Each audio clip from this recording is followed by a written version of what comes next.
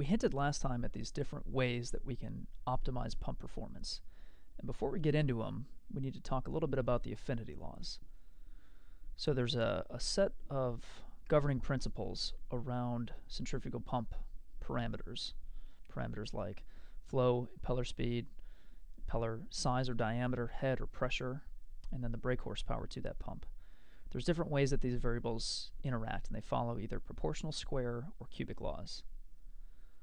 So when we look at things like speed, diameter of the impeller, and the resulting flow, there's going to be a linear relationship based on these laws, that where you make one change, you're going to have a proportional change in the other variable.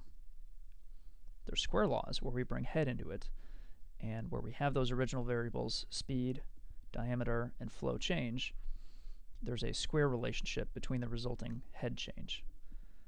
And finally, and of most note, is this brake horsepower change and the cubic relationship between those variables. So, as an example, if you were in an instance where you could reduce your flow by half, the resultant brake horsepower would be diminished by half of a half, or 1/8 of the original brake horsepower.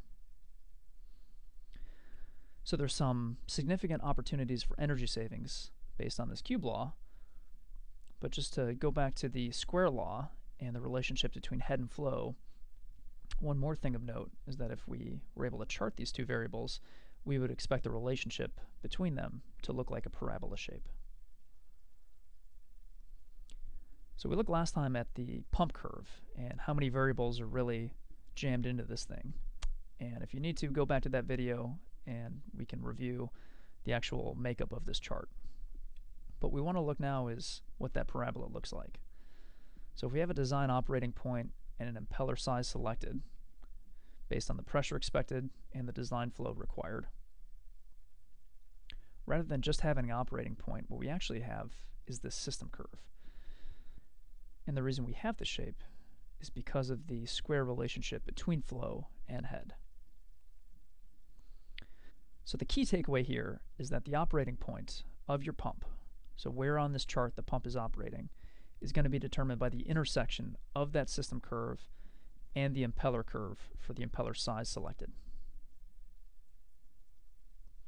So if the designer had selected a different impeller for the same system, you can see where the actual operating point would be based on that new intersection.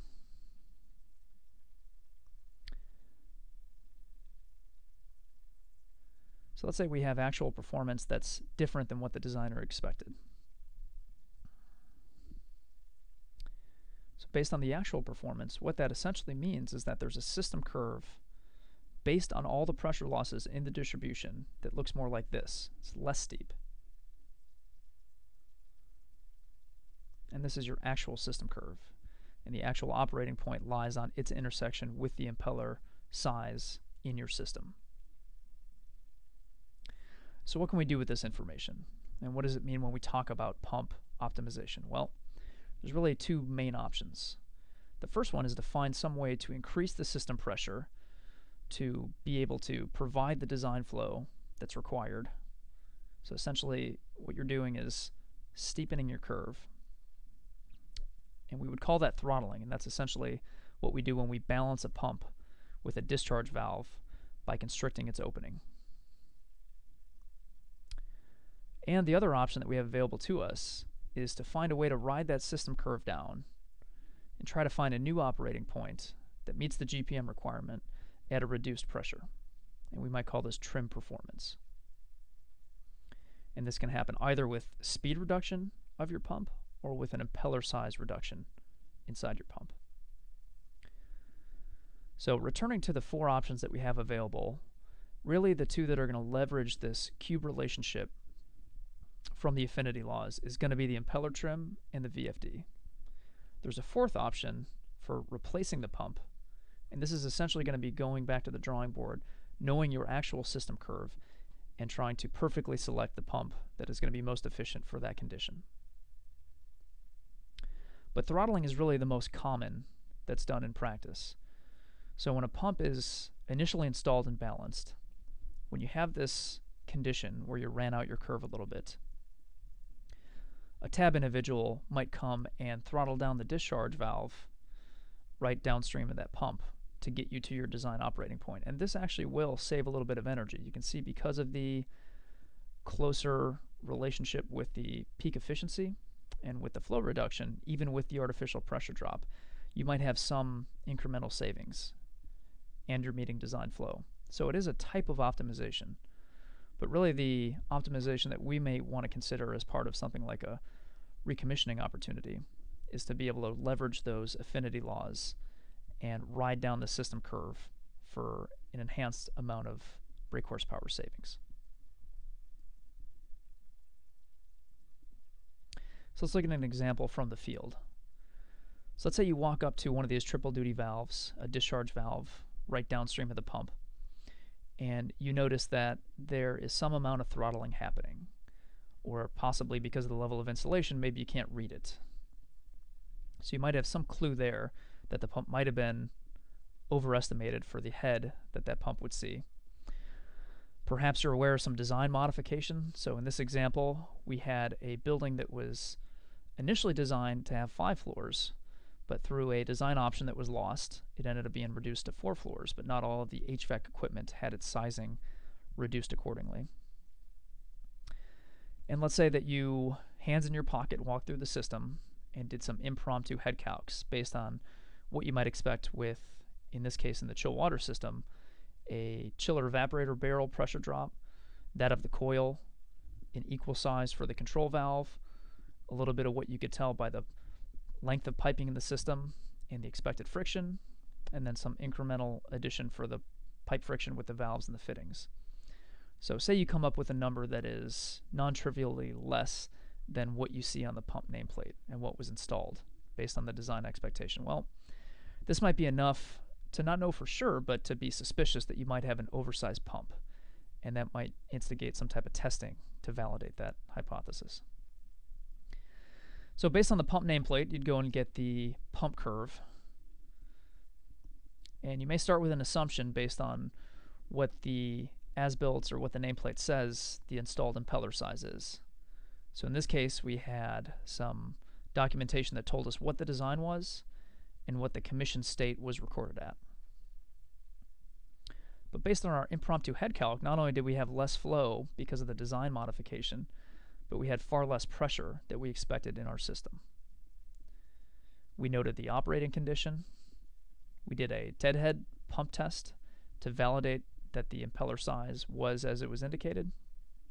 And then we looked at the full open condition, so fully opening that triple duty valve, removing as much of that pressure drop as we could to see what the system curve looked like. And based on the affinity laws, we can draw that in as such. So what does this tell us? Well, it means that if we had this impeller size for that same pump, that this would be our trimmed or optimized operating point. We can meet the GPM that we actually needed in the system, and we can do it at a far less amount of pressure. So as a kind of preliminary energy savings ballpark, we can look at the lines of brake horsepower and understand that we can expect about a 4 brake horsepower savings opportunity by trimming this impeller. And when we say impeller trim, that's actually what we mean. We mean physically opening the pump up, sending it to something like a machine shop, and trimming it to the diameter indicated from the pump curve. So this opportunity deals with the diameter reduction laws that we see from these affinity equations. What a variable frequency drive, or VFD, does is leverage these same relationships but using speed reduction. So I won't cover exactly how a VFD operates, so follow the link if you'd like to know more detail about the operation of these devices. But we're essentially intercepting a power signal, converting it to DC, making the change, and then more or less reconverting it back to AC as the reduced signal to facilitate a speed reduction at the pump impeller. So on the pump curve, the VFD optimization opportunity looks very similar to the impeller trim. There's 2 big differences that we'll note. One is that it's reversible, or I should say easily reversible. With the pump impeller trim, once you trim that impeller, it's pretty difficult to go back. You'd have to open the pump back up, buy a new impeller at the original size or a different size, and then install that. But with the VFD, you have these very easy reversible speed changes. So even if you don't have an automatic varying speed change in your system and you're just trimming it and leaving it at that new constant reduced speed, if you ever have a design change or if you ever need to course correct back up to a higher speed, you can accommodate that really easily with the VFD. The other big difference is that because you're not changing the impeller size and you're not increasing the gap between the tip of the impeller and the volute chamber casing, you're actually taking these lines of efficiency with you. So wherever you operated at that initial condition, you still have that as close as you were to the peak efficiency with you at the new VFD operating point. So there's a lot of dynamics that would determine what the best opportunity would be for your system. It's going to depend a lot on your pump size, how often you run it, your local costs for something like a machine shop impeller trim or new VFD installation. Putting a different pump may be contingent on not being able to pursue one of these changes or having a pump at the end of its life. And there's different pros and cons associated with each of these. So you really need to consider the particular dynamics and economics of your particular system, but looking at one of these pump optimization opportunities is something we want to consider in a retro-commissioning assessment. And with that, we'll take a look briefly at primary-secondary systems before we start investigating some of the features of our airside systems.